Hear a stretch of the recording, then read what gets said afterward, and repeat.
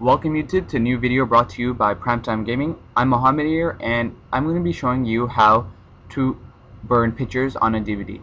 So I know there's a lot of softwares out there that claim that they can burn pictures to your DVD, but a lot of them either leave a watermark or they're just a trial version. So the software I'm going to be showing you today is a free software that burns the pictures without leaving any watermarks. Software is called the Free Easy CD DVD burner. So I'll have the link in the description, and this is basically what it is. All you have to do is simply click on free download and follow the steps, and once you download the file, open it up and follow the installation. I've already scanned it for any viruses and there is nothing in it, and it's a very safe and efficient program to use.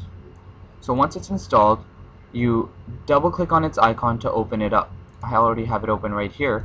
So if it's not already clicked on data CD or DVD, you click on that and then you go to add folder to project or add files to project.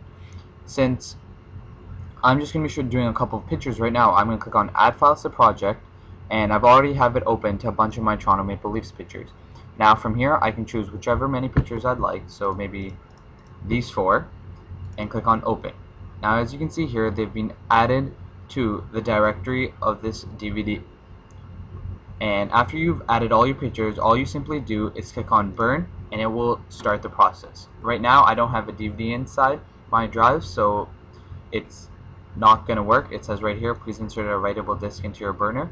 And I find this program really useful because it also tells you the size of all your pictures, and once you insert it into your DVD player, it just plays them like a slideshow. It's great for keeping your memories secure and having a backup of them. Thank you YouTube. That was another video brought to you by PrymeTymeGaming. Please remember to comment, rate, like, and